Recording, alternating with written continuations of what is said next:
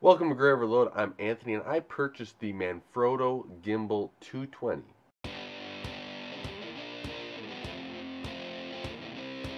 So I picked up the Manfrotto MVG 220, which is the model number of the Manfrotto 220 here.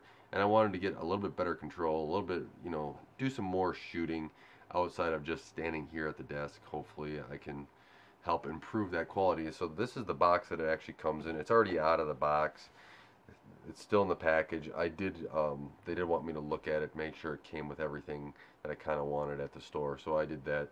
The camera people here, local in Milwaukee that I use, they're great guys. And so they pretty much, I order everything, my camera stuff through them for the most part.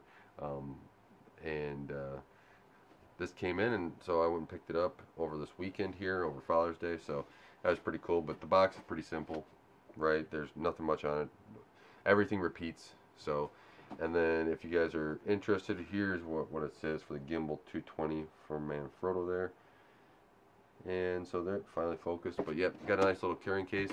There was supposed to be manuals in here, so I put those someplace. I don't know where, and I'm gonna need those because this is my first gimbal and I don't know how to use it. So I'll set that box down and we'll actually get to the fun part, which is here is the Manfrotto case. It's like a high density foam, so it's right. They had this ordered and shipped, so it was probably packaged pretty good, but it's a really nice case actually. I like what they did. There's a little bit of piece of plastic here that can come off because I'm not going to need it anymore. There we go. Off in the garbage. So, nice little handle. And to open it are these just clips. And this is everything in it. So, oops. We'll take this out and we'll go through it. But the gimbal is here.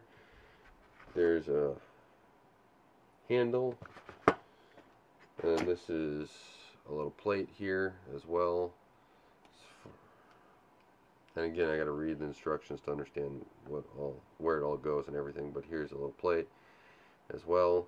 I do have an Arca Swiss adapter plate so that I can attach it to my other Manfrotto setup here that my camera actually is attached to right now.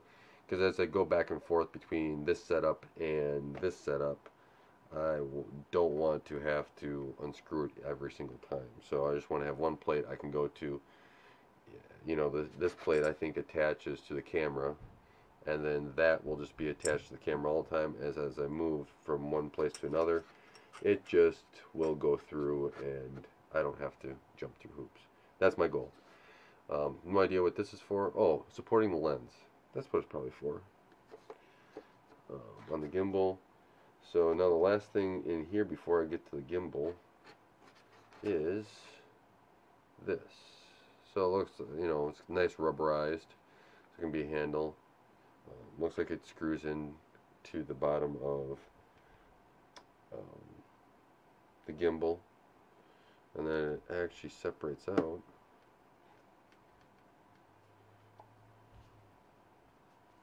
So yeah, separates out, so you can actually go like that. It's got a nice wide base. Okay, that's pretty cool. All rubberized feet too. Well, I don't know if you can see that. That's actually pretty nice. Very cool. And this is my first gimbal, so I have nothing to compare it to. Maybe somebody else can point me in the right direction what to compare to, but let's get the gimbal out and walk through that real quick, and then walk through this bag of goodies, right? That's what it is? No, it's just 1,000 cables, right? That's probably what it is. Again, I don't know much about gimbals, so here we go. It's got a nice texturized grip, rubberized on both sides here.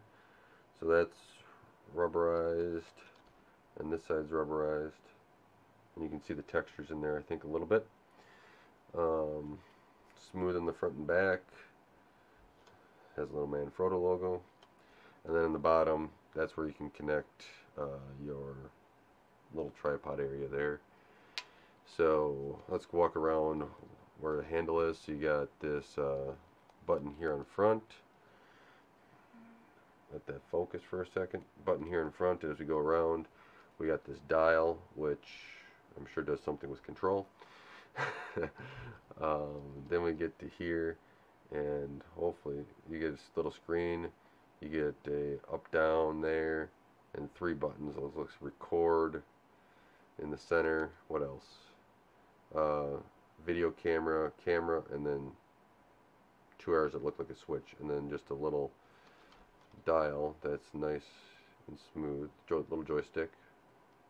Yeah, it operates like a joystick. And then on this side, you have, well, I should have looked at it first. Power on off, and then if I can hold it there and open this up, there we go.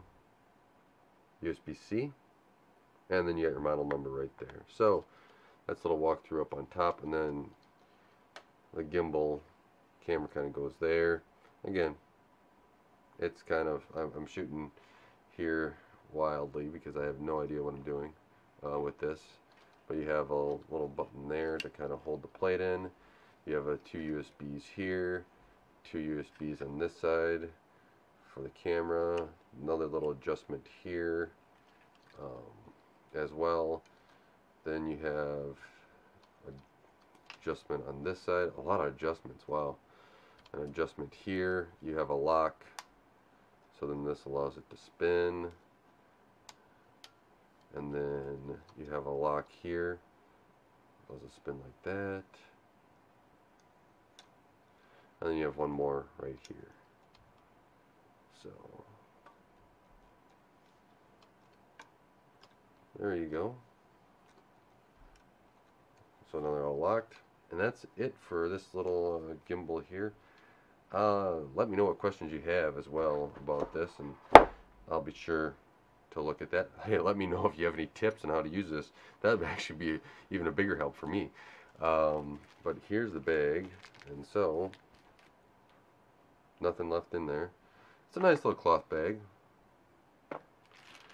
You have spare parts, looks like. Allen key in there, and I don't know, can you see it all? Yep, there it is.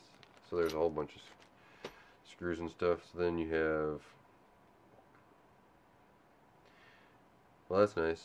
So USB Type-C to TRS 2.5. So they kind of actually did label everything. Oops. Which I think is a huge benefit when, especially for a person like me that's new to this, has no idea what he's doing.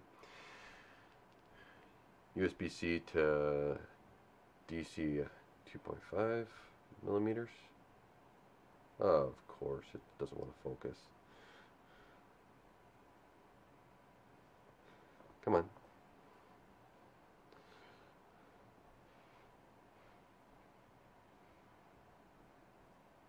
Well, you're going to have to take my word for it. There we go.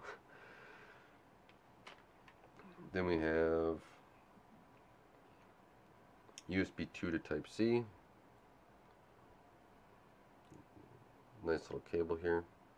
And who knows, I don't know if these are going to wear out at all or what's going to happen, so only time will tell. USB 2.0 to Mini. So there, of course, there's probably going to be a lot of cables, right? A lot of different cameras that you can fit to this. Type-C to multi.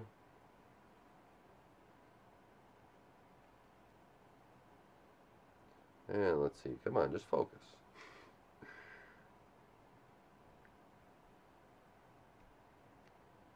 Oops, wrong one. Then we have USB 3.0 to micro 3.0.